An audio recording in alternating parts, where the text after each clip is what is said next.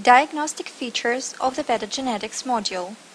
The translation is given on the behalf of Oleg Sorokin, the founder of VedaPulse, Veda Education, and VedaGenetics projects, and Executive Director of National Ayurvedic Medical Association of Russia.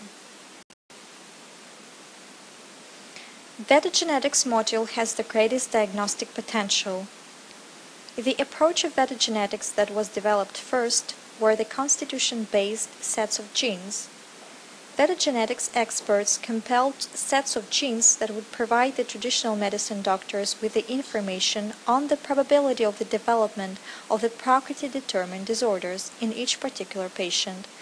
In other words, a modern genetic testing of the certain number of genes allows getting to know if Prakriti predispositions are fortified by actual genetic polymorphisms or there are no such risks. The second idea of the project were the common set of genes, a type of universal set of genes that would allow finding vulnerabilities of metabolism or peculiarities of functioning of Agni Dhatu with no association to constitution, a set that would be suitable for all the clients. Along with the description of the existing vulnerabilities, we provide recommendations on nutrition, lifestyle, and herbal therapy that would be helpful in correction of the health condition and prevention of the development of genetically determined disorders. Such an approach created the whole new longevity concept, and it was given a name, longevity program. Later on, other universal programs such as, for example, psychosomatics program were developed by the experts of VedaGenetics.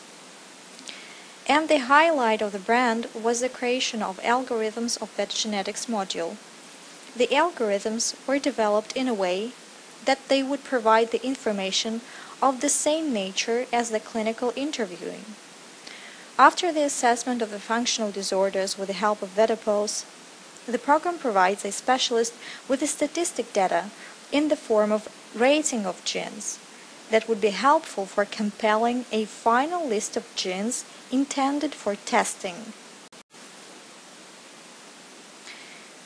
Before going deeper into the features of the module, let's see the logic of using a constitution-based genetic set on the example of Vata-Kapha Prakriti.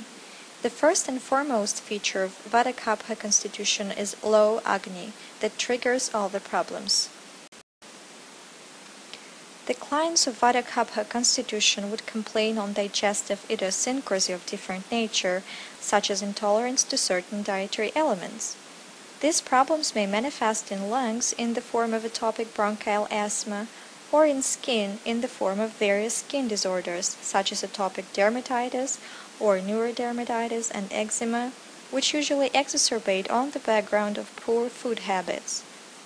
Vata-Kaphas may also have reproductive disorders due to low Shukra Dhatu Agni, manifesting as reproductive challenges for both men and women, as low motility of semen and hormonal regulation imbalances accordingly.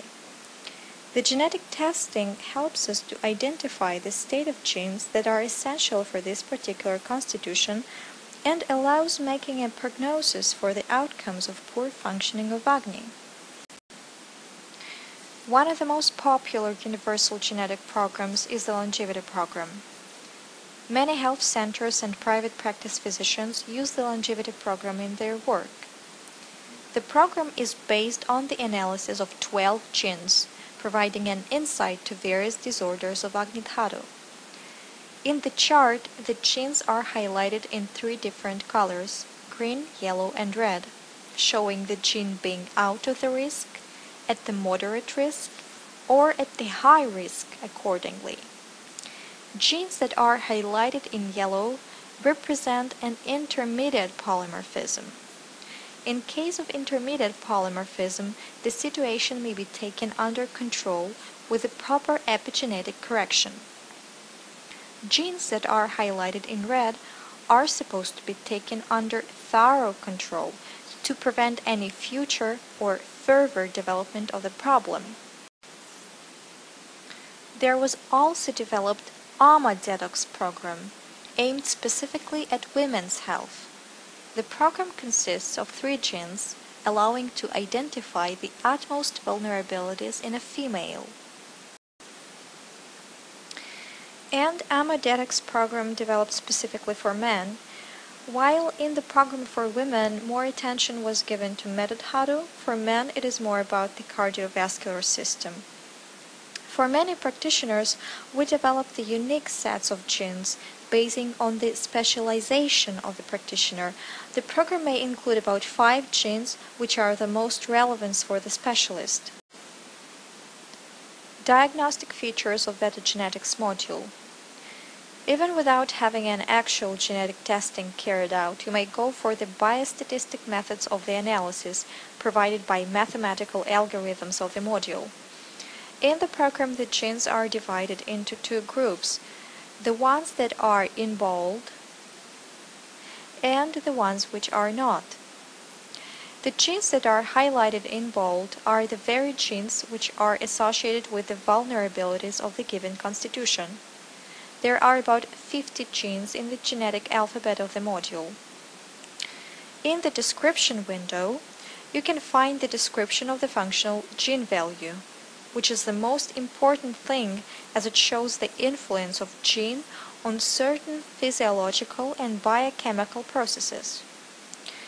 There are also indicated the specific disorders proved to be associated with the gene, so it would be possible to make a prognosis of outcomes of having a risk genotype.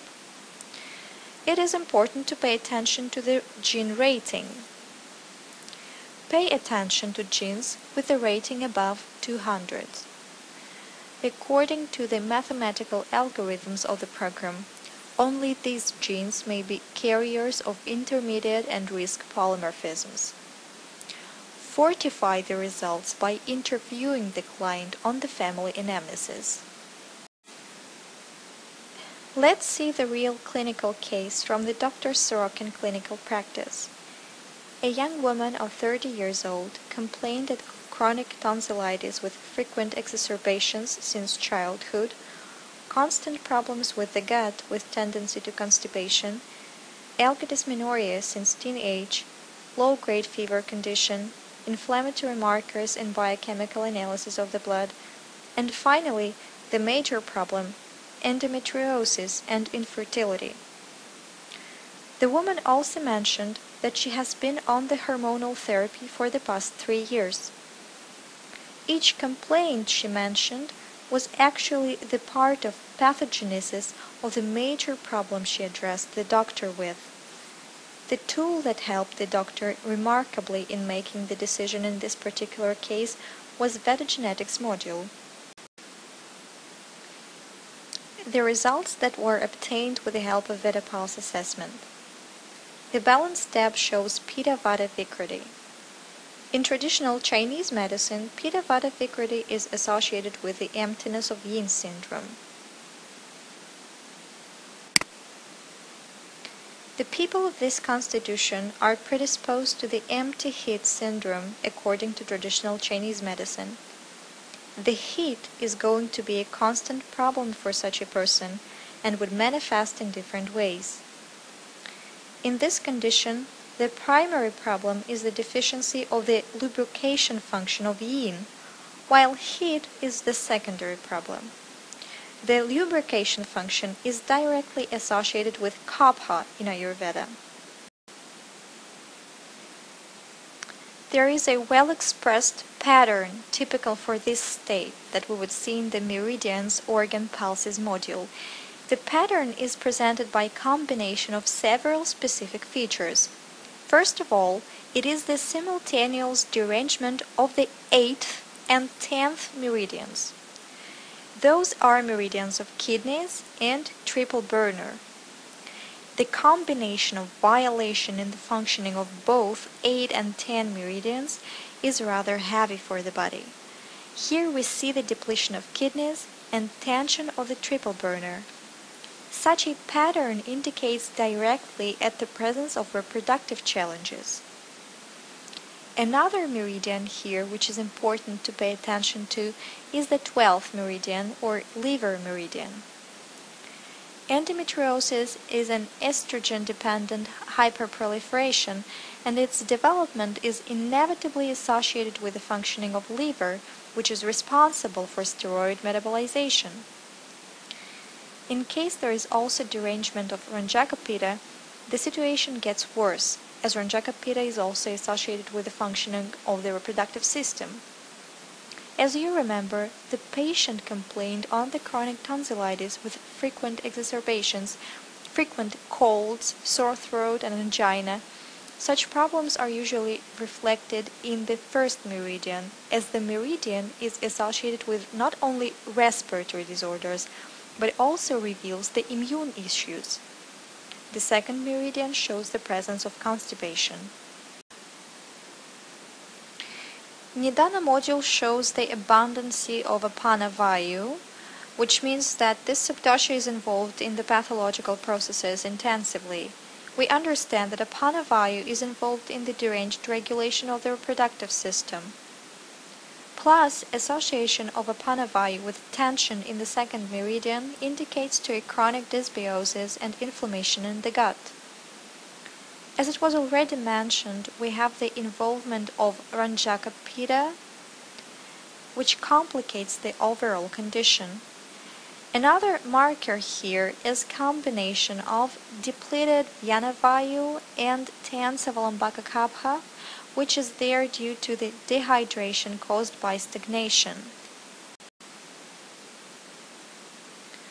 It was initially decided to continue the hormonal treatment with the substitution of the synthetic hormones with phytosteroids.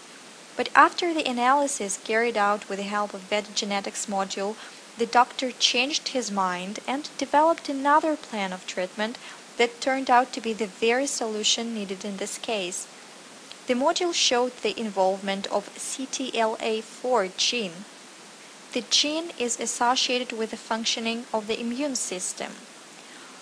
Polymorphisms of CTLA4 gene form autoimmune tendencies in the system, which may bring autoimmune responses to certain stimuli.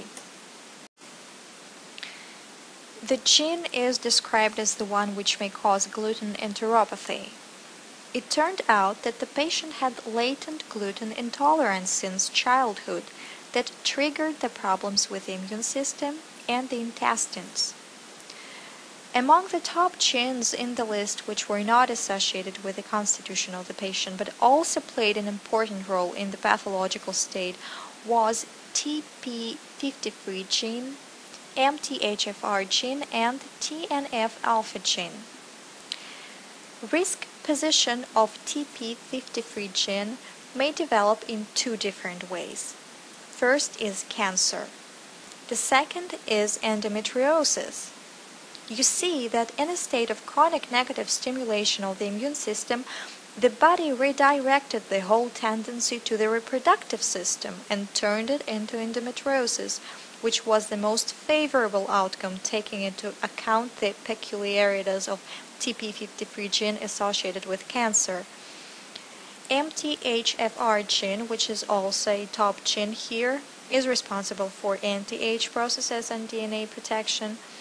And finally, tumor necrosis factor gene, or TNF-alpha gene. Intermediate and risk polymorphisms of this gene drive up the inflammatory threshold in the body, which increases the risk of getting a severe inflammatory reaction even to slightest stimuli. Due to VedaGenetics module, the first and foremost in the treatment plan was diet correction, with a complete avoidance of products containing gluten. And the pathogenetic therapy with phytosteroids was planned for the later stages of the treatment. The steps in between were taking care of chronic inflammation with the therapeutic dosages of Triple-MX and the Gestablys R symbiotics, taking care of the inflammatory stagnation, selecting mild bitternesses, tropic to liver, reproductive system, immune and lymphatic systems with the help of herbal encyclopedia and supplement encyclopedia modules, and also working with the energy points suggested by acupuncture for the imbalances. VedaGenetics is a unique tool improving your competences up to the world standard levels. Working with VedaGenetics provides you with detailed reports with the interpretation of data provided by the genetic testing, recommendations on nutrition and herbal therapy given by the experts of the project, information and technical support, a turnkey product ready to be implemented into your practice, a world-level laboratory meeting all the requirements of the modern studies standards. To your attention was presented the lecture on the diagnostic features of the VedaGenetics module. The translation was given on the behalf of Alex Sorokin, the founder of VedaPulse, Veda Education and VedaGenetics projects, and Executive Director of the National Ayurvedic Medical Association of Russia. Thank you for your attention. Goodbye.